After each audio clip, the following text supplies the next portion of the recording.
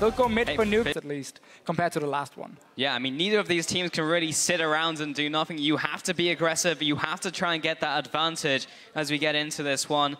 And yeah, seeing that adaptation coming in from the Giants is pretty much what we wanted to see here. Is for now on Corki, safe pick, and he's gonna walk straight into the bush.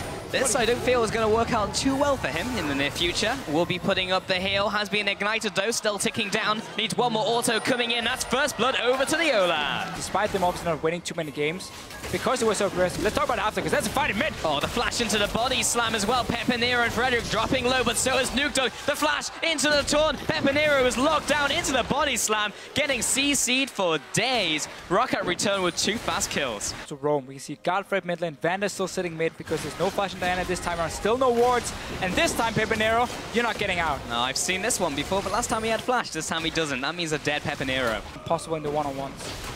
So VandeR is posturing aggressively here, but there comes the Gangplank ultimate as well. He'll be going underneath the turret. That's a level 3 GODFRED who's just wandered in. He'll have to go back to the turret where it is raining cannonballs, and Steve will pick up that kill from downtown. The 3 versus 3, but you got the range advantage and the TP advantage.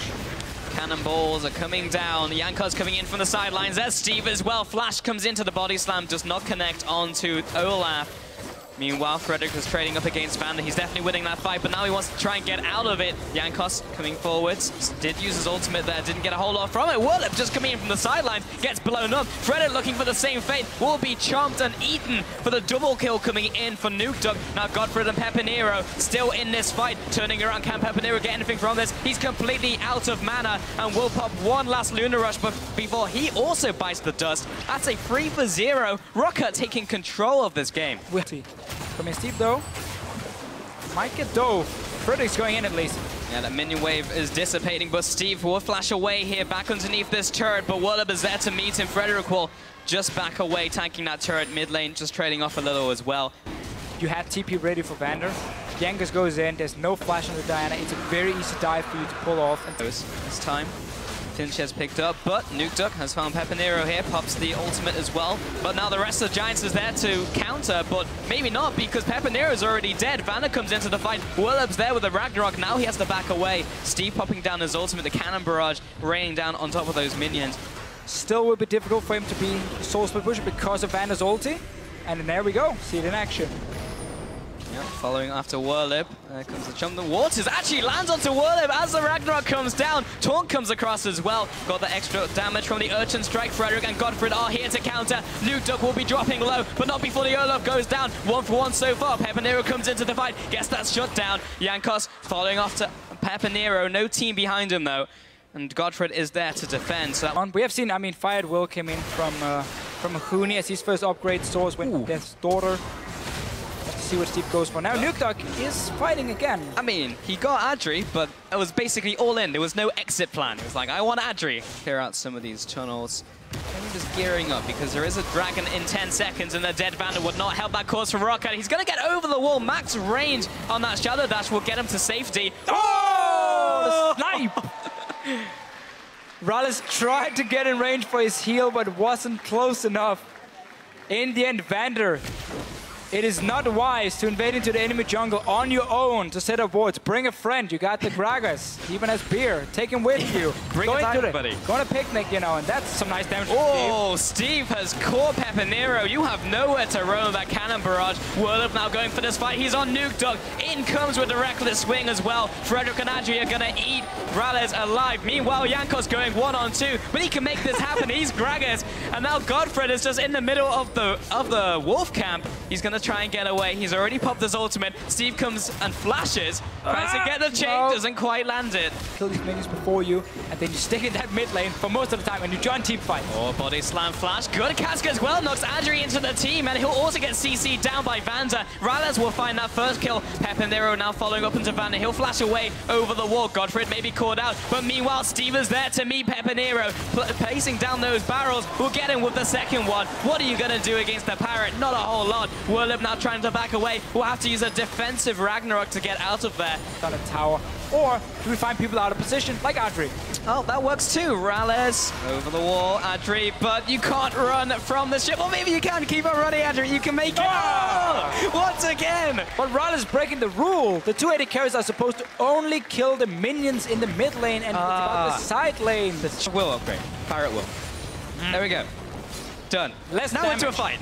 Less damage in the early stages. Now Frederick is getting jumped on. Well, he's on the receiving end of that damage from Gangplank. Gets blown up by that barrel, but it's nukeduck the one coming in for the kill. And now he goes into the Zhonya's, but will quickly be taken down. Jankos tanking up this turret, but he'll be backing away.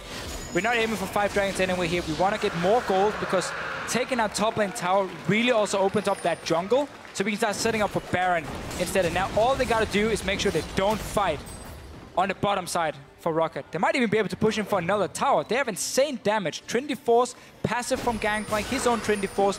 VandeR is buying time for the team. Yeah, RALEZ just interrupted both of those recalls, and then Giants were like, let's go all in for VandeR, but you just lost top lane. Frederick now coming in, GODFRED looking for the engage, but there's not a whole lot of members there because they were all stopped by VandeR. Very quickly, PePiiNeRO goes in for it. He's gone, he's going in! Oh, nukeduck dropping low, Where's and there's VandeR? The ultimate coming in. Oh, VandeR didn't get to ulti barrage, but the true damage doesn't connect. Now the teleport's coming in. Werlyb's going to be there first. nukeduck gets away with the kill. Werlyb looking for this kill. It's a nukeduck. He finally gets him with a wreck of the swing, but 2 for the price of 1. ROCCAT will take that trade. Once again, will be 1 more member than Giants. VandeR is ready for that taunt. He connects it. GODFRED comes into the pit, looking for that steal. Can El Bandito do it? He goes into the pit. He may get nuked down. Not today. Jankos will smite that one away. And Frederick is just kind of awkwardly stuck in the Baron pit. Followed after. Everyone's going to flash after him. They need to take him down. And he's got gun. Unless you can first pick it yourself, you have to ban it away. Oh, mid turret goes down. Adryh and Frederick may be caught down in the bottom lane. Good knock up by GODFRED. It's only going to buy a couple more seconds for Frederick. He'll be dropping down as well. Barrels come up. Looking for the explosions. Doesn't quite connect. PePiiNeRO gets stunned up by Jankos. And that's the middle turret going down. The middle inhibitor is well going down. The top inhibitor is the next in the sights of ROCCAT. Not sure if Giants should be fighting over this one. But no, jumps in behind. Guys, we need another fight, and it's going to happen. He has Zhonya's this time, so he can Zhonya's up. There it is. Steve comes in with the oranges, and PePiiNeRO flashes over the wall. GODFRED and the rest of the team is dealing with nukeduck, who flashes away. Frederick jumps over the wall with the tunnel.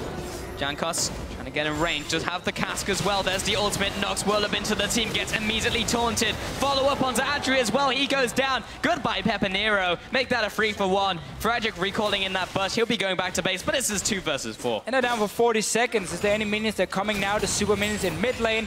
ROCCAT looking to close out another game here. A lot more action than the last one. Oh yeah, and that was all down to the compositions, how Champion Select played out, but either way, ROCCAT secure yet another win, taking the first, the second Nexus turret, and the Nexus itself. This is ROCCAT taking Game 2 in this best of 5 up against Giants.